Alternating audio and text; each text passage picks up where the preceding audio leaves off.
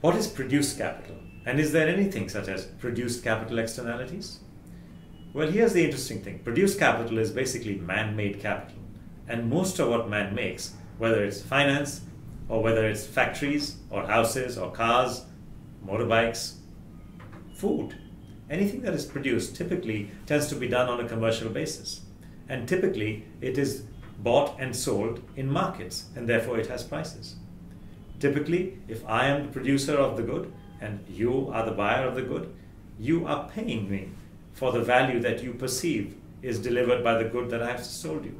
You have paid a price. Typically, third parties are not involved in this except through the externalities of production.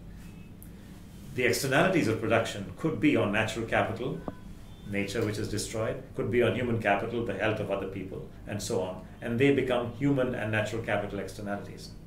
However, there is an aspect of produced capital which doesn't seem to figure very much in the way that we report business. When we report business, we typically report shareholder profits. We don't necessarily report all of the value that the company delivers to its stakeholders.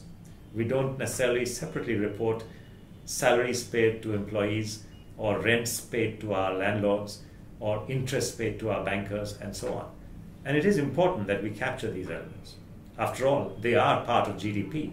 GDP is in fact a sum of profits plus salaries plus rents plus net interest, adding back the taxes, and so on.